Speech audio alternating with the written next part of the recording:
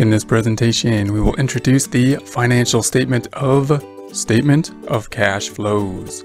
When thinking about the statement of cash flows, we want to compare and contrast the reasons for it to what the other financial statements are providing us. Support accounting instruction by clicking the link below, giving you a free month membership to all of the content on our website, broken out by category, further broken out by course. Each course then organized in a logical, reasonable fashion, making it much more easy to find what you need than can be done on a YouTube page. We also include added resources such as Excel practice problems, PDF files, and more, like QuickBooks backup files when applicable. So once again, click the link below for a free month membership to our website and all the content on it. What information, in other words, are we going to get from the statement of cash flows that's not on the other financial statements, those being the balance sheet, the income statement,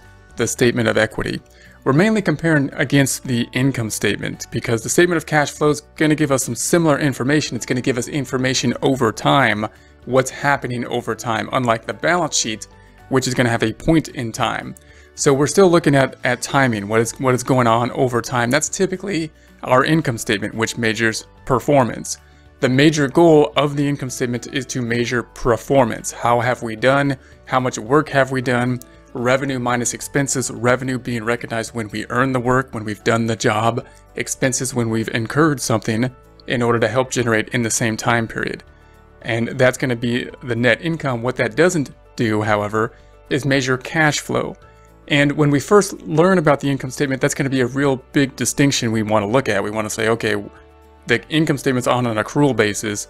Why? Because that's better for performance measurement. It's better for us to see how much work we did. And a cash flow basis doesn't tell us that very well.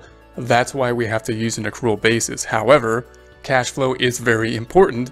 And if we do not report it on the income statement in terms of cash flow, then we need the statement of cash flows in order to give us that added information. So really, the statement of cash flows can be compared in a lot of ways to the income statement. It's going to measure performance, but it's also going to measure other types of cash flows outside of things that we would think about as income statement type of activities. But it's going to be a timing statement, and it's going to give us those cash flows. So it's going to tell us the sources of cash inflows.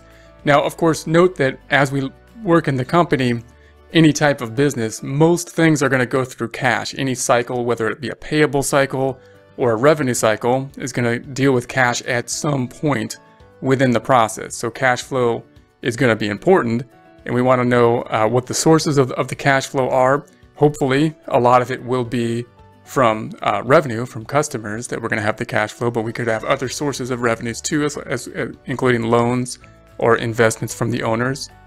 We want to know the sources of the outflows. What are we spending cash on? Typically, we would think expenses, inventory, but possibly paying down loans and other types of things that the cash is going out for. And then, of course, the reasons for change in cash, because when we look at the financial statements, we're oftentimes going to look at, what's the bottom line on the income statement? What's our net income? And we're going to look at the balance sheet, and then we're going to look at cash. What's changing in cash? Do we have enough cash for us to continue with the operations? Do we have more than enough cash, and possibly we can give out a dividend or draw some money out for personal use?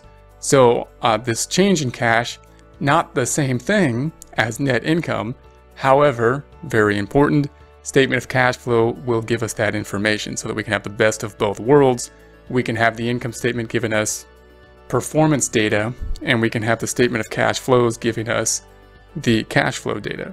This is going to be really important, and it's something that whenever we first start learning the accrual basis often comes to mind. When we learn the accrual basis and we learn that we're going to have the income statement reporting revenue when it's earned, not necessarily when we get the cash, and expenses when they're incurred, not actually when we pay them, then we often start thinking, well, that's going to distort things in terms of cash flow because we may be recognizing revenue before we get cash. And so we often, when learning the accrual basis, are asking these questions in terms of, what about cash flow? Isn't that important? I need to know what the actual cash flow is.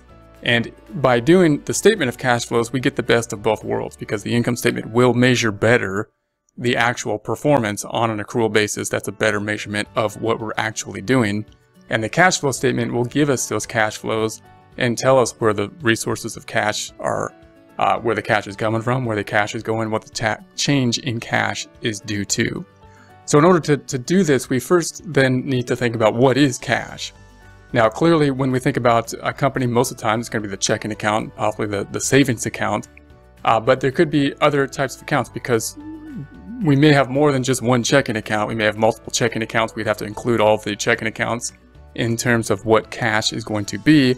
And then we've got cash equivalents. We could have some things that are going to be highly liquid, very close to cash, that may be included in cash as well. So short-term, highly liquid investments, things that can be converted into cash very quickly, possibly would then be cash equivalents and included in our statement of cash flows.